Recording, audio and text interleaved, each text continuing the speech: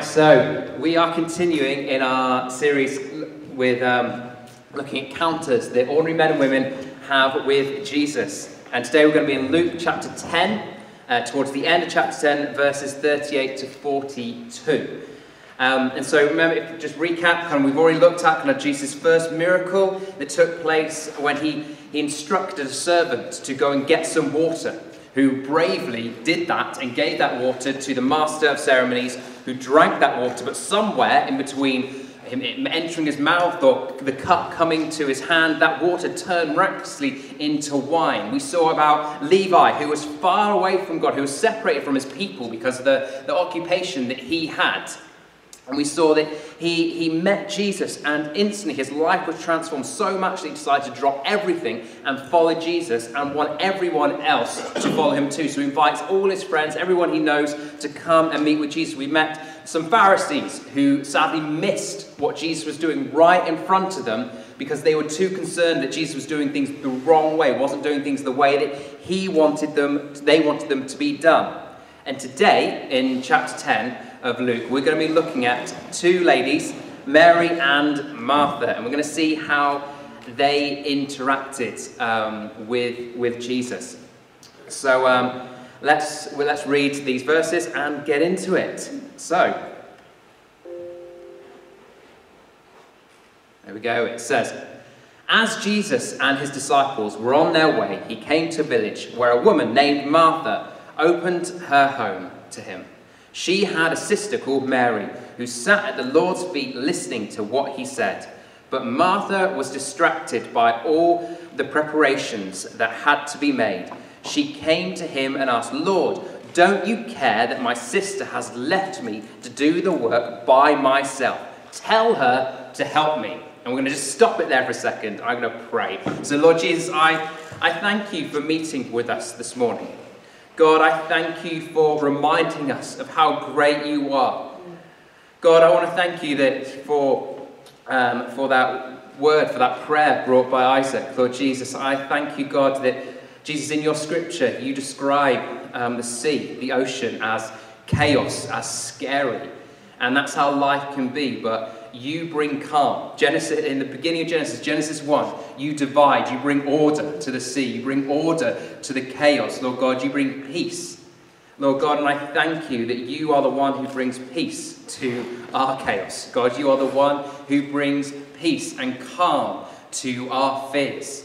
Lord God, and I pray for us, Lord God, this morning that you would help us, Lord God, maybe change some things we're doing, make good decisions, whatever, Lord God, that we'd be able to prioritize good things, Lord God, learn to sacrifice other things, intentionally go after other things that you want us to go after, Lord Jesus, that we might learn from what we've already been brought this morning, but we also would learn from Mary and Martha and be able to apply what you say to them to our lives this morning. Amen. Amen. Right, so Mary and Martha, okay, these are famous women in the Gospels. These are, I don't know whether this is kind of Jesus' first encounter with them or whether he's met them before, we don't know. But you get the sense, especially by the end of the Gospels, that these women are really, really close friends with Jesus. You know, this is the sort of house where after, Jesus has been traveling around, he's been preaching, he's been teaching people, he's been doing all this kind of stuff, healing people. And Mary and Martha's place is a place where he can find rest,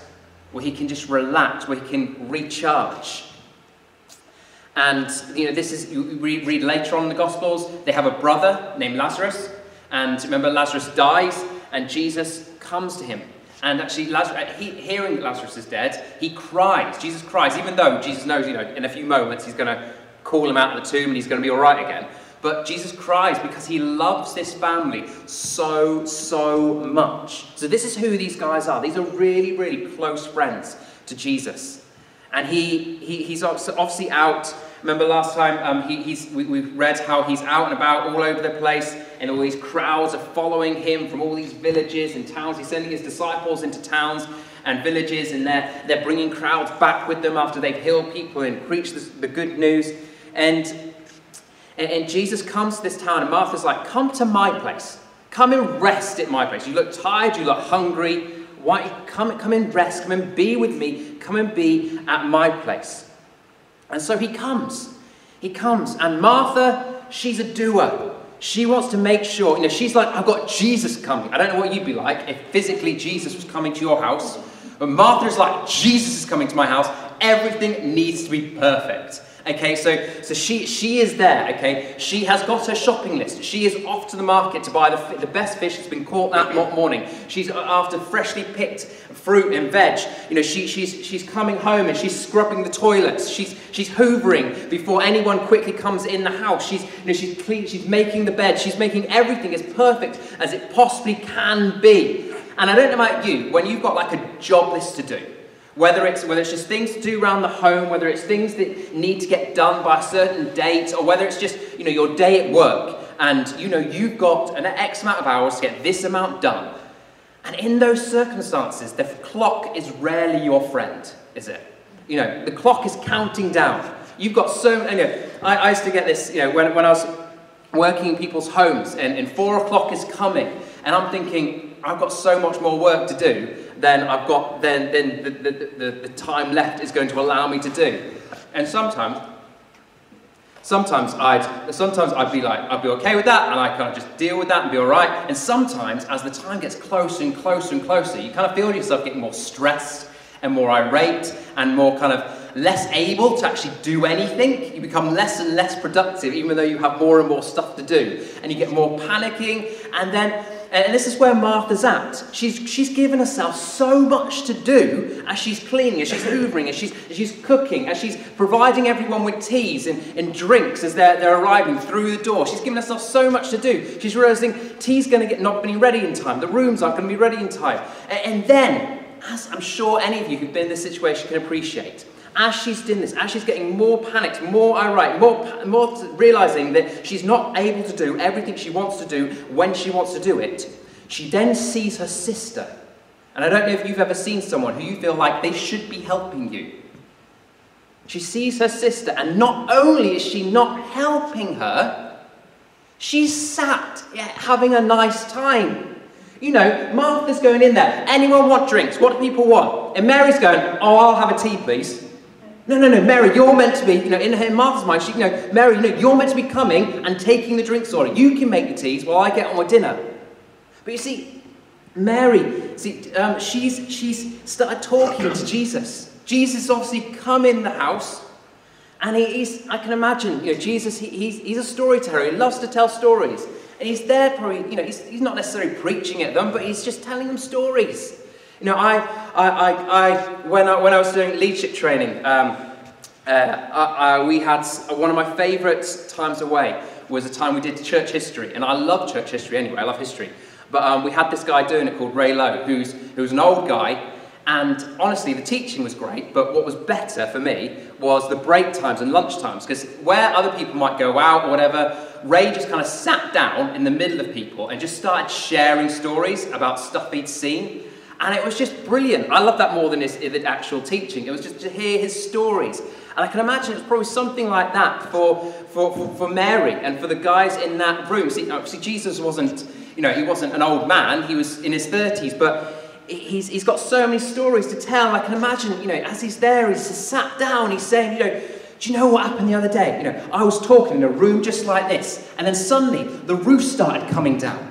And then this man was being lowered down. And do you know what? There were some people here who didn't really like the fact that this guy was coming in here. They didn't like what I was saying. So do you know what? I thought, I'm going to heal this guy, and I'm going to heal him, and I'm going to tell him that he's forgiven. And that didn't go down well. But it was true. He was forgiven, and he did get healed. And do you know what? The other day, there were so many people around, and they were all hungry, and they were starving. And I wanted to see what these guys were going to do. And do you know what? They freaked out completely.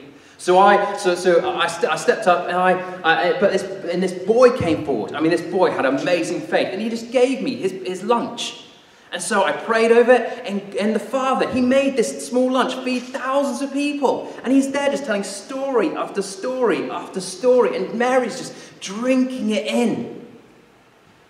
Until Martha says, Martha pops up and says, tell her to help me, Jesus. Interrupts this scene. And Jesus is like, obviously he can see that she's upset, that she's stressed. And Jesus goes, Martha, Martha.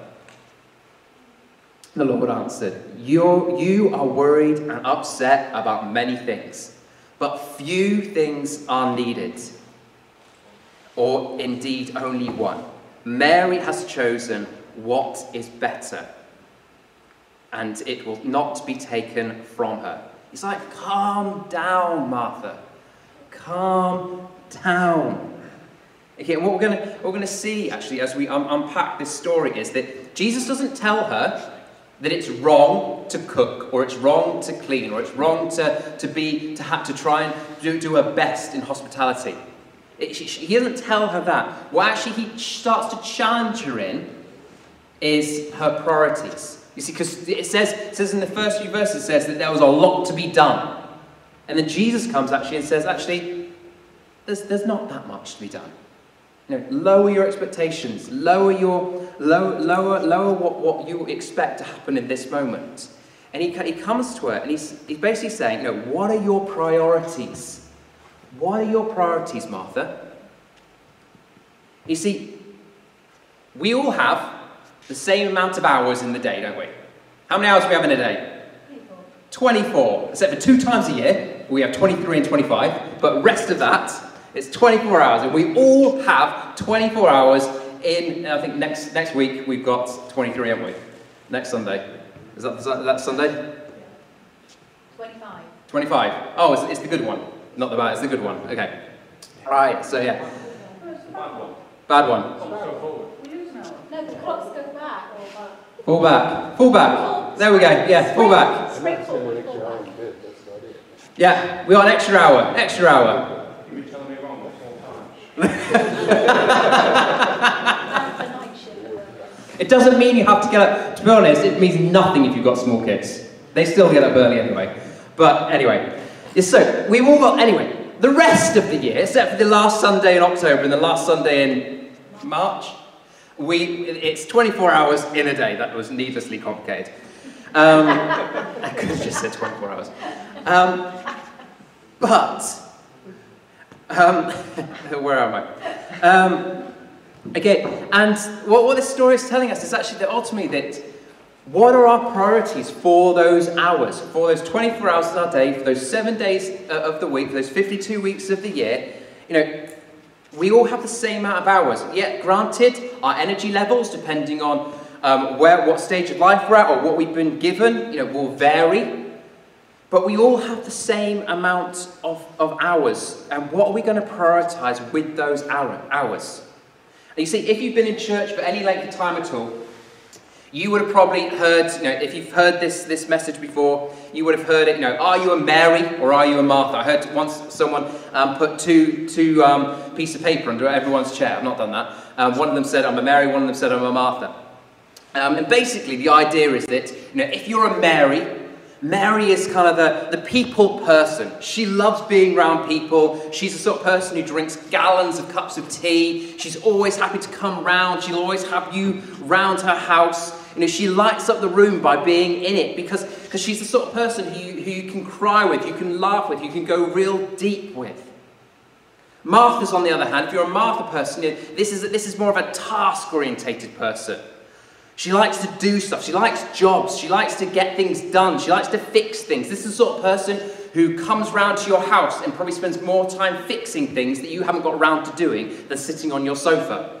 You know, we love having these sort of people because they're the sort of people who fix things, who do some of our DIY, who feed us, who help with our paperwork that we don't have a clue what to do with. I'm not the paperwork stuff, but I tend to a Martha sort of person. Jen is definitely a Mary sort of person.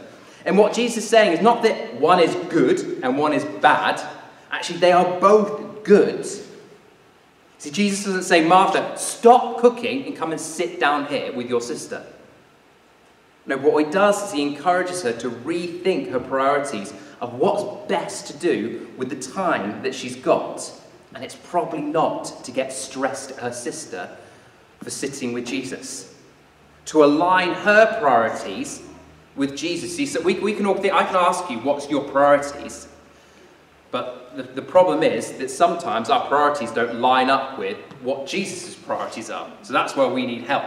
So what Jesus is encouraging her to do is to have her priorities line up with him. To line up what his priorities are. So what are your priorities? What's your priorities for your day? What's your priorities for your life? What's your main priorities for getting through every single week? And that won't be the same for everyone. That'll be different. It's not a one-size-fits-all. It varies from person to person depending on your talents, your gifts, your life stage, your energy levels. But it's really good to kind of think these things out. Even if you don't write them out, it's really good to kind of just think, actually, what are my main priorities?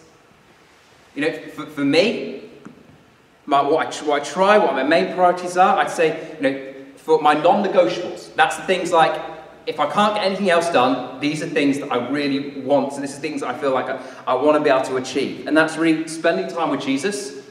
And that's investing in and spending time with Jen. Everything else, if nothing else happens, then that's okay. Some of you maybe have to have more. Maybe able to have more in that thing. Some of you may have less, whatever. But what are your main things? After that, it's really important to be able to invest in, to be with the kids, to try and improve my health, to spend time with people in growing the kingdom. And then everything else that you can think that I would really love to do, I think actually that's just extras. If I get round to it, I get round to it.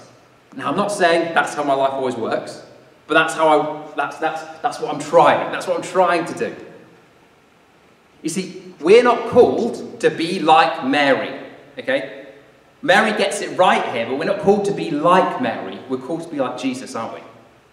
And what we see is actually wonderfully that in human form, Jesus faced the same limitations that we did. See, we have to make priorities. We have to make priorities. And sometimes it's a case of choosing between two good things, but we have to do it because time and energy is finite.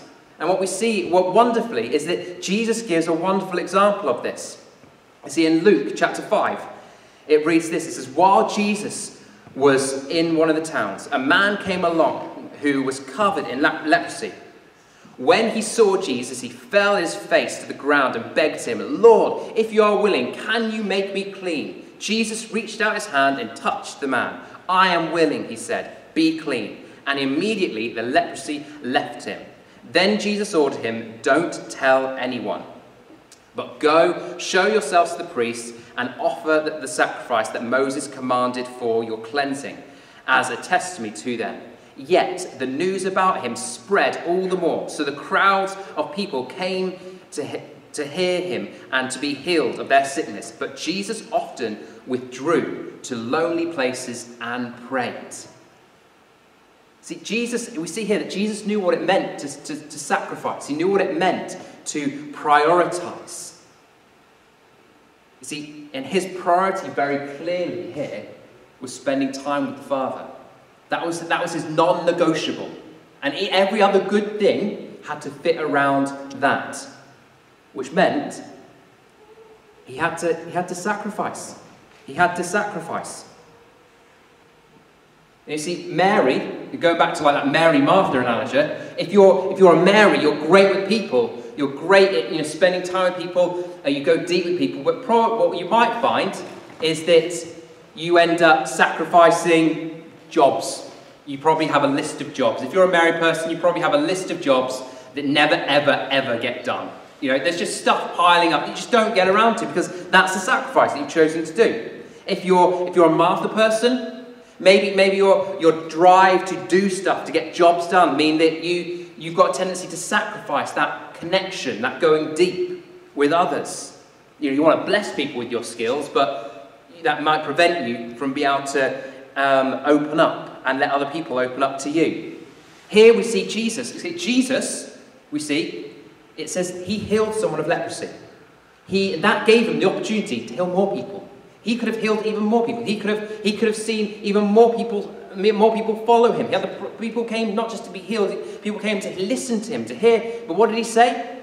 He said, I'm going to retreat. It says he's retreating away and spending time with the Father. He could have prayed for more people. He could have spent more time with. He could have had more than just the group of 12 that he spent time with. He could have more friends than Mary and Martha. He could have seen countless more people saved. He could have done countless more miracles. But actually his priority was to spend time with the Father. These things were good and he wanted to do them. But if they trumped his spending time with the Father, then they had to fall by the ways.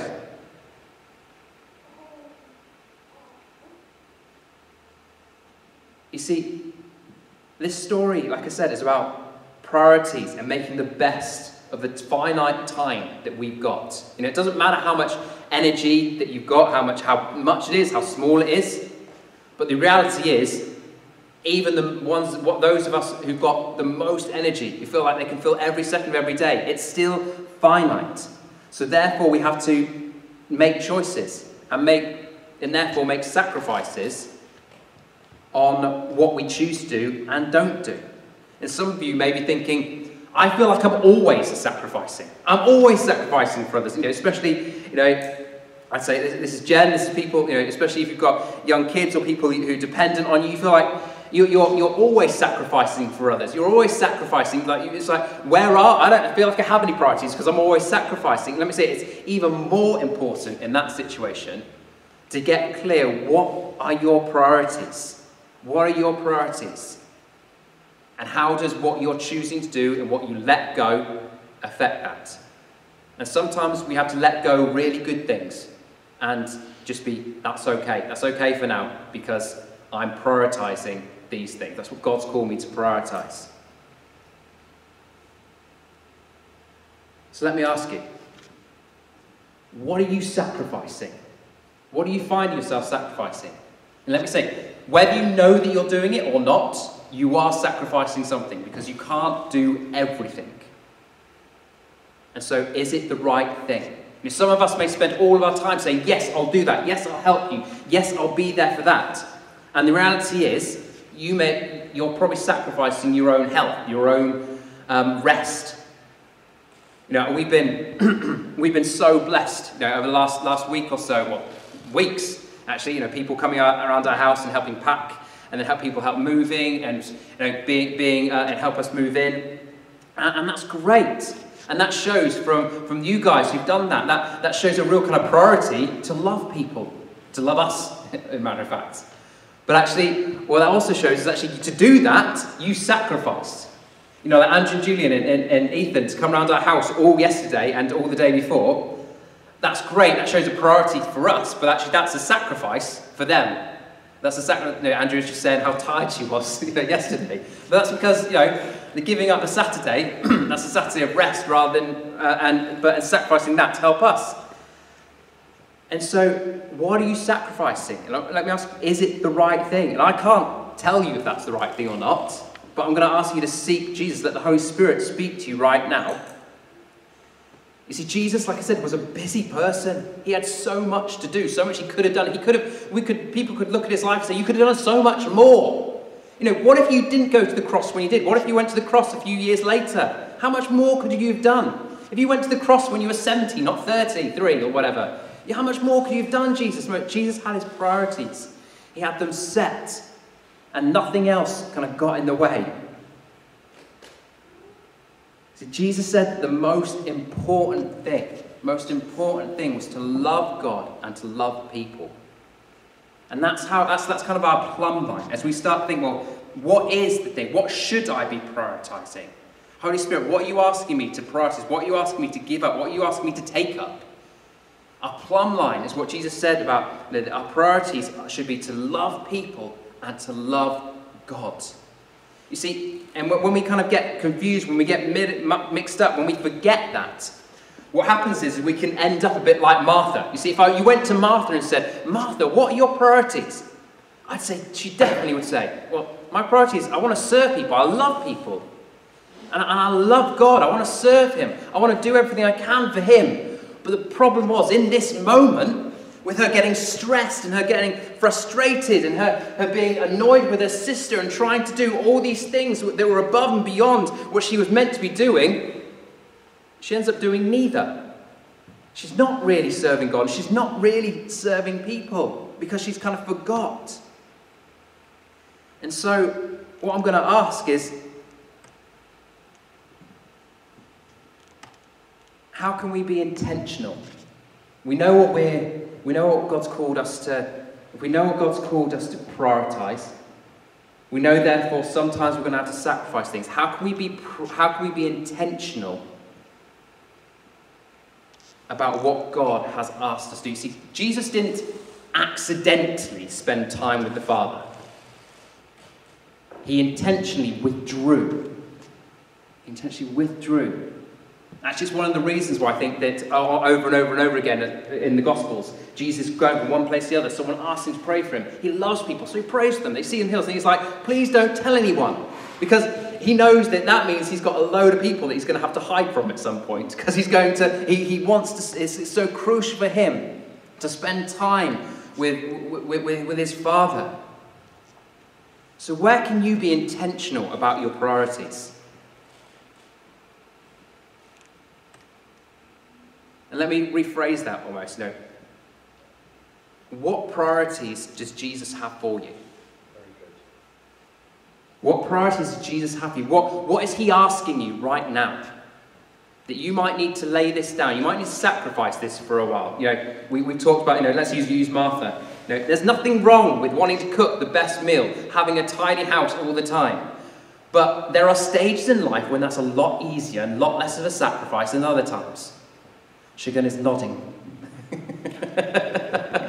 When you have a new baby, those things just go out the window. And you have to kind of think, I'm going to sacrifice having those things. When the kids are grown up or when you don't have kids, okay, we can have everything in order, okay? It's not much of a sacrifice. But if I actually want to leave the house and see other people, those things need to be sacrificed. And so what things, therefore, do we need to do to be intentional about that? So we don't, because otherwise we end up in Martha's trap. So Jesus tells us to prioritize him.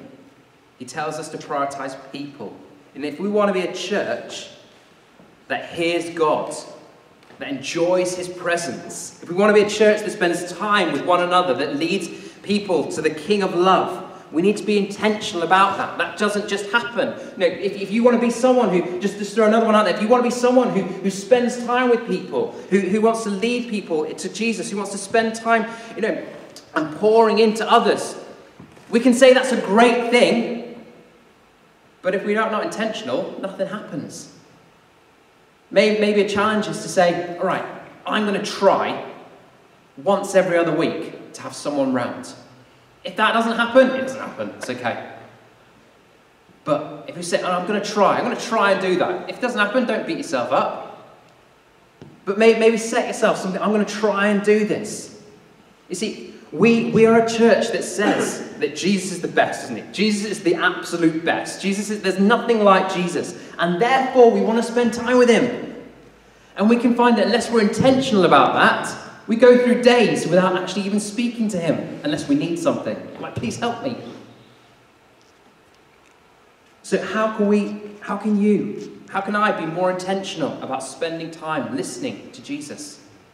See, we believe that Jesus is the best thing. There's nothing greater than Jesus, and therefore we want others to know him. So how can we do that better? How can we intentionally spend time with others for them to bump into Jesus through us? I'm going to end it there. And I'm going to leave the Holy Spirit as I pray. As I pray, I'm going to encourage you, seek God, seek him. And even if you feel like, actually, I'm good, just lay your life before him again and say, God, is there anything you want me to lay down? Is there anything you want me to pick up? Listen to him. And let's see what he does. So, Lord Jesus, I thank you, God, that there is no one like you. There has never been, and there will never be anyone like you. Lord God, I pray, Lord Jesus, that you would make us a people, us a church, us as individuals, a people who have our priorities lined up with you. God, that have our priorities lined up with you. Lord Jesus, I pray, God, that we would be a people who realise how great you are. And therefore, as you desire, Lord God, that we would want to spend time with you. We'd want to spend every day with you. And God, and we would be intentional about that. We'd be intentional about that. Finding some of that, for some of us, that may look like time in the morning when we get up. For some of us, that might just be grabbing a second here or there, just to speak to you, to be with you. Lord God, and I pray, Lord Jesus, because you are the best, because no one is like you. Lord Jesus, I pray, God, that you would help us prioritize spending time with others, being with us, meeting with us, introducing others to you. And you'd show us how that we can be intentional about that, Lord Jesus. God, we ask you to search our lives now. Search me. Search us. God, and if there's anything that we're doing that you want us to lay down for a season, make it clear. Speak to us now. Lord God, and if there's things that we're not doing at the moment which you want us to pick up, Lord God, speak to us right now. God, let us be obedient to your voice. Amen. Amen.